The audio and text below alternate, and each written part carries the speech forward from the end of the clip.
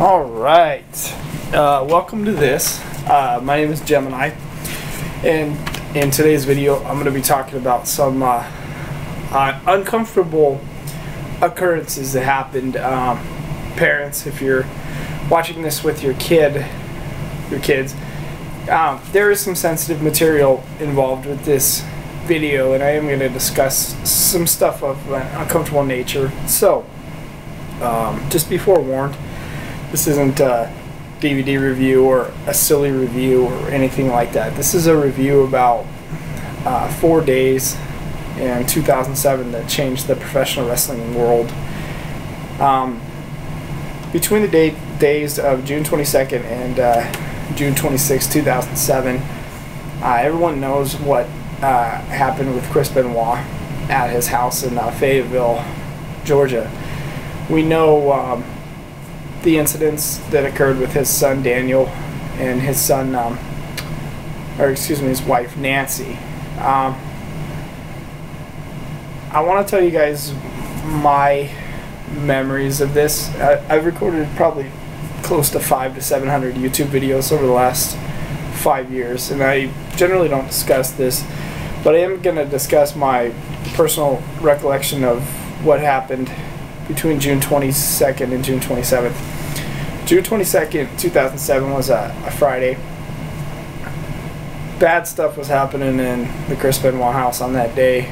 That day he was unfortunately murdering his wife Nancy.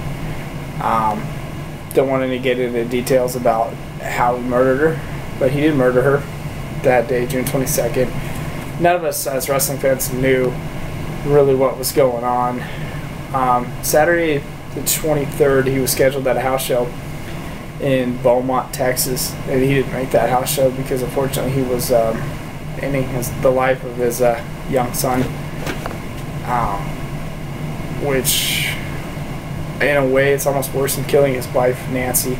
Then obviously the pay-per-view, the Night of Champions, 2007, that the night that John Cena beat Bobby Lashley in the main event. We're all watching the pay-per-view. I was watching it at Bully's, and I remember Chris Benoit was supposed to come out and wrestle, and there was a substitute in the match, and I went, what the heck? Chris Benoit has to be injured. My thought personally was Chris Benoit is injured. I thought he was injured. I thought that's why he was never at a pay-per-view, because Chris Benoit had never missed a pay-per-view at that point. So I was under the assumption that Chris Benoit was injured.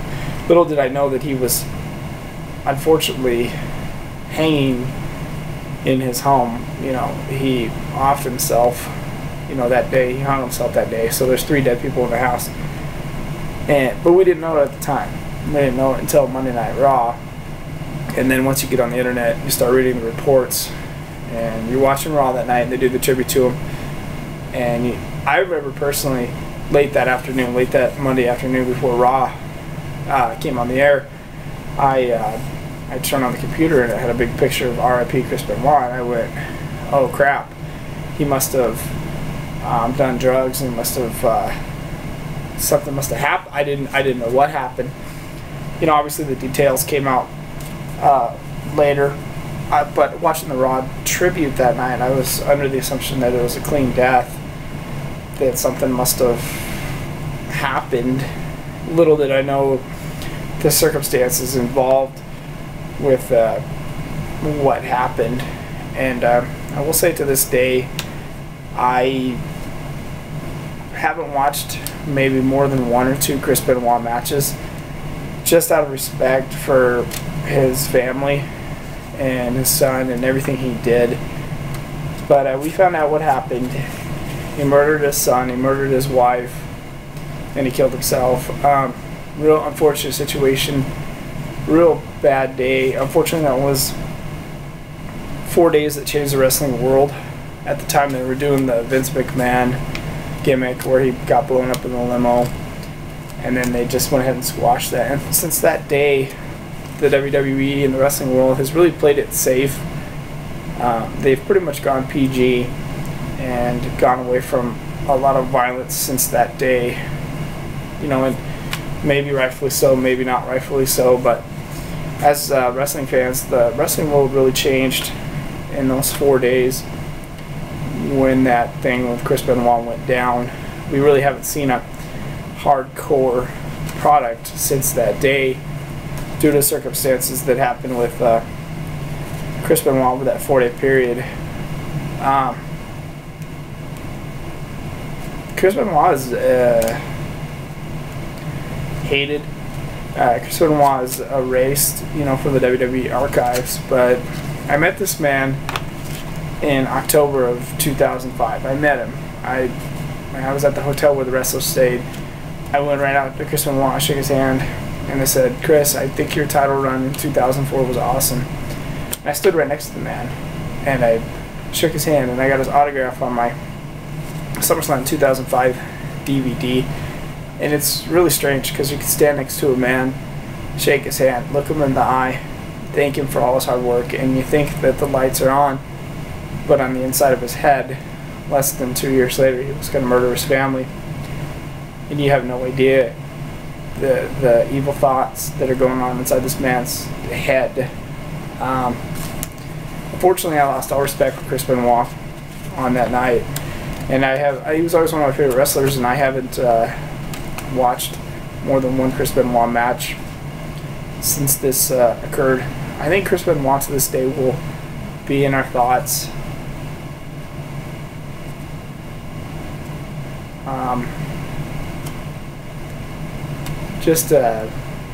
It definitely changed the wrestling world.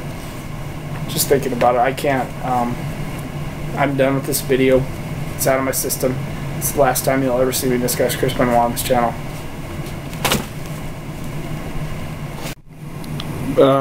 For those who don't think I really met Chris Benoit, take a look right here. This is my SummerSlam 2005 DVD, and that's his signature right there on the cover of my SummerSlam 2005 DVD. So it really did happen. I met the man, and I stood right next to him. Shook his hand, standing right there with Nunzio and Brian Kendrick and Orlando Jordan, part of the SmackDown roster at the time. And when you meet a guy and you think the world of him, and then he goes and he changes everything, it's a hard pill to swallow. It is. I mean, we have discussions about Chris Benoit, in our group. I have a group here on YouTube that I'm particularly close with, and we discuss Chris Benoit. But we discuss the good stuff about Chris Benoit. We don't really discuss what happened. I mean, I think we're all bothered by it, but it really did happen. I mean, I really did meet the guy, but it's just a sad situation. Yep, that's the man right there. And that's his DVD that they came out with, and one of the best DVDs that the WWE ever came out with. But if you look at him, you can tell that he's ripped from head to toe. And you can tell he's obviously on all kinds of enhancements and stuff, and maybe that fucked up his way of thinking. But actually, this DVD right here, it was a very, very good DVD. This is the good Chris Benoit stuff. This isn't the bad stuff. So, he did what he did, but he wasn't always an evil human being. I think he's evil for what he did to his family. I think he's evil for not seeking out help before it's too late. And I guess the point behind that would be, if you think that you're a danger to other people, go and get some help, or check yourself into rehab and get off the substances. Or if you think that wrestling is affecting your well-being, or think anything is affecting your well-being, just quit and go get help. And he didn't get help, and other people paid the price. And but I still have it in my collection. I never gave it up or anything. I keep it, but I don't watch it or anything. But that's that. Okay, this is the show that he was supposed to be at. Vengeance 2007. Unfortunately, this pay-per-view became weak because he wasn't there. He should have been there for sure. These two pay-per-views were right around the time when it happened, right in 2007. So, you know, I don't watch either one of these either. These are both right around the time when all this shit went down. They're just in the collection for the sake of being in the collection.